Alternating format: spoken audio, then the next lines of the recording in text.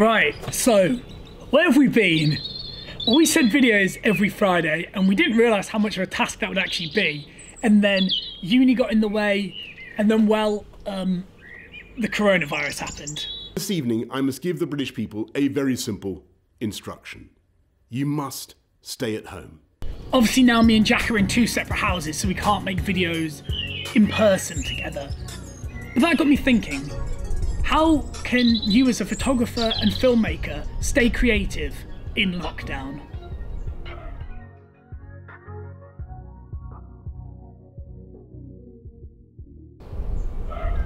Let's find out. Oh. One good way is use what you've got. I'm lucky that I've got a really nice back garden. So what am I going to do? I'm going to use this back garden for photography, B-roll, everything I can milk it for, taking pictures of the flowers, the plants, the bugs, my dogs, the rusty tools we have against the brick wall background that's behind me. Use exactly what you've got in your house area to create things that you wouldn't usually create. So I spent the majority of today getting B-roll from the garden and getting some photos from the garden. And so far, I think it's looked all right. But let's have a look at it now.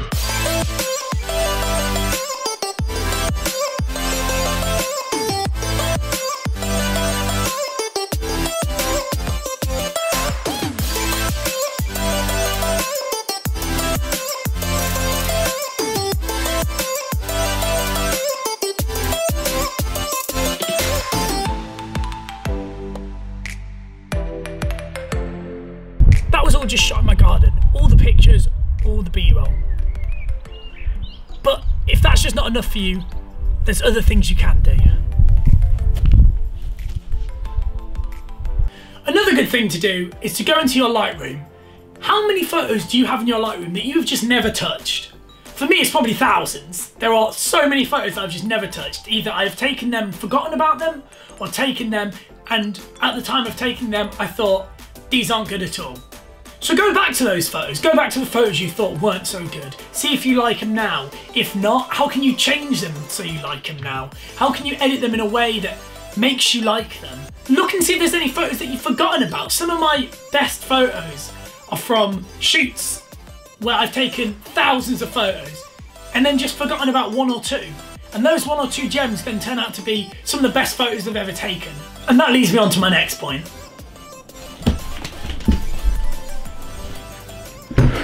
Finally, I think another brilliant thing to do is, especially if you don't have a garden, you live in a flat, maybe you don't have enough space to do any of the things I've talked about, product photography. What's brilliant about product photography is you can build a little set in a corner of a tiny little room and light it in a way that makes it look amazing. I did some product photography about 2 months ago with Dan. Here's some of that now. And all we did was have a little space in his living room, get some wooden boards and make it into like a square, and use a skateboard to slowly push in. This is easy to do. It is probably some of the cheapest photography that you can do. All you need is a couple of lights and a camera and a product you want to take a picture of. And you can get some amazing results just from that, just from the cheapest stuff. I mean, look at this stuff we've done. It was cheap, it was easy, and it looks amazing. So if you don't have much space, think about trying some product photography. It can really stretch you as a photographer, and it can really test out your lighting skills as well as your set building skills in a way. It's a very, very good thing to try and do. And that is just a couple of ways that I think you can stay creative while in lockdown.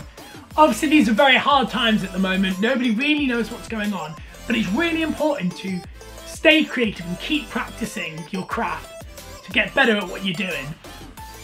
If I can leave off by saying one thing, it's this. Take this time where you've got nothing else to do to refine skills that maybe you aren't that good at. If you're not good at editing, maybe learn some more editing skills. If you want to learn a new software like After Effects, take this time to learn that. If you want to improve your B-roll like me, go out and film as much as you can. Even if it's not that good, like in this video, it wasn't great.